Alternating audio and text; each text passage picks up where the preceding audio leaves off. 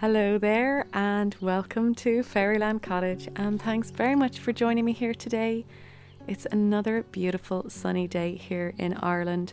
I seem to be saying this every week, but we really have been having a nice sunny spring.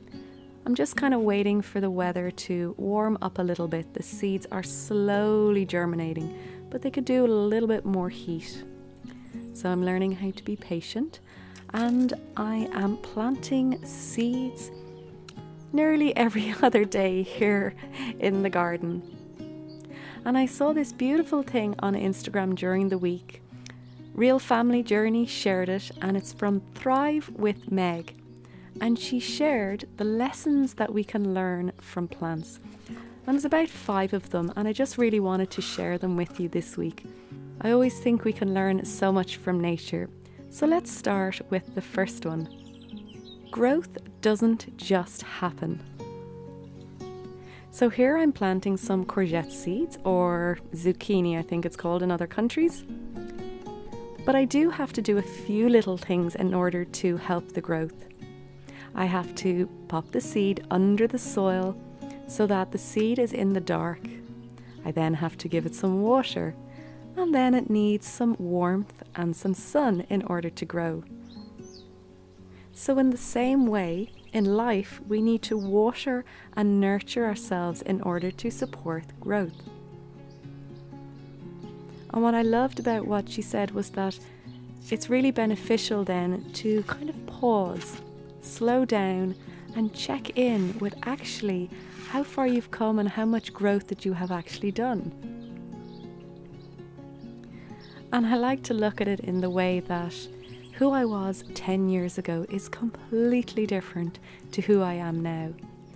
A lot of the times we can focus on berating ourselves that we're not growing or flourishing enough.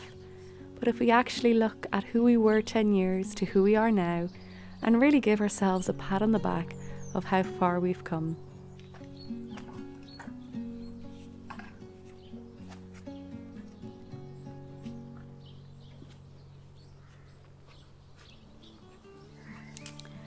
The next lesson that plants can teach us is that sometimes you will outgrow your comfort zone. Now, I found this one really interesting because it doesn't mean that you're doing anything wrong, it just means that you may need a bigger pot. And a lot of the times I'm looking at plants either in the home or the garden, and I'm wondering why they're not growing very well, and I think maybe they need more water or they need more light. And most of the time it's that their roots need a little bit more room to breathe and they need a bigger pot. So there's nothing wrong with this at all, and there's no harm in wanting more and having desires. And I always find it really important to remind myself that I'm the only one that can decide that, and I'm the only one that can change.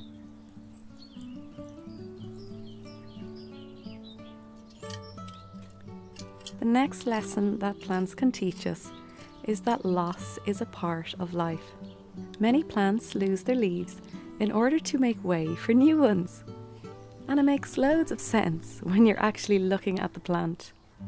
But do we ever put that in context for our own life? It can be helpful to just let go of anything unnecessary and anything that's draining our energy and stopping us from flourishing and growing. I always try and remind myself that it is okay to be myself. We are all uniquely different. We're also all at different stages on our path, and it's okay to acknowledge where we are and accept that for ourselves.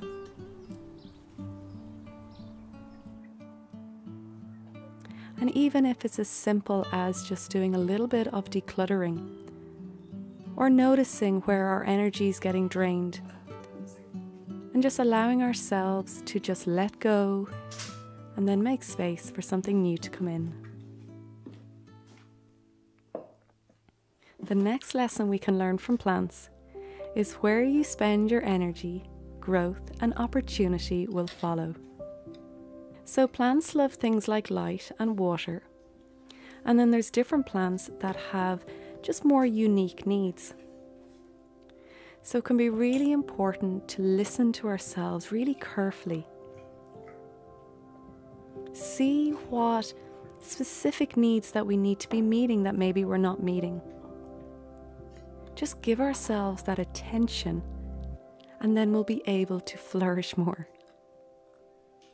And if you've ever seen a plant, really appreciate the attention you've been giving it.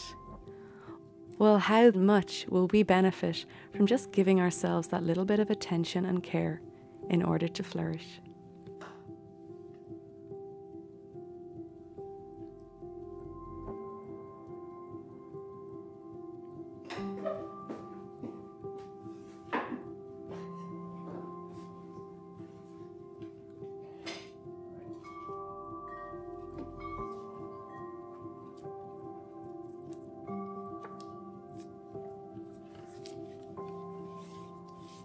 My husband bought this lovely new record player. And we've had records for so many years. We kept buying second-hand and they kept breaking and we couldn't get them fixed. It's one of the downsides of a lot of technology now. It's hard to find people with the expertise that can fix something that is old.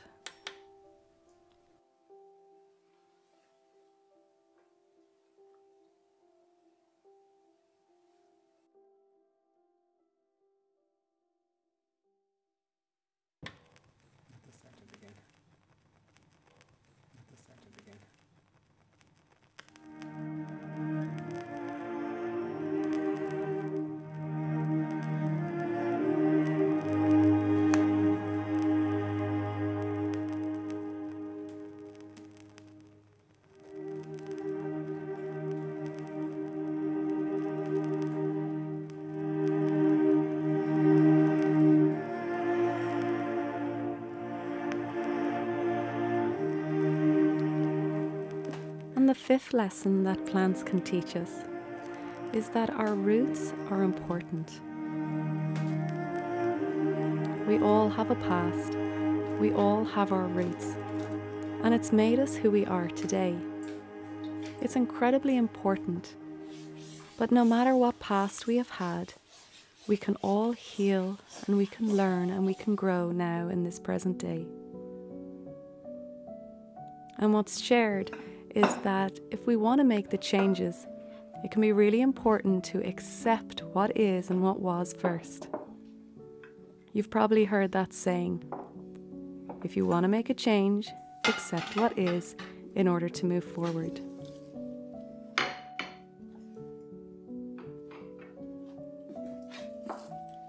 So I really found a lot of value in those 5 lessons. And the link is down below for Thrive with Meg and her Instagram account if you want to check them out. I think it's incredibly important in life to be able to take the time to celebrate. To really acknowledge how far we've come. How much we are getting through this life. None of us get out of it alive. And yet we're all doing our best in every moment. I'm using my grandparents' dinner set. They got this as a gift on their wedding day.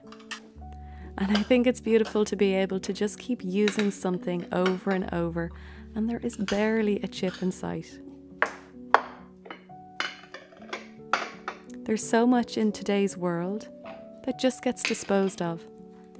Stopping, pausing, celebrating what we have, and honouring everything that's been given to us can bring some joy and peace into our lives.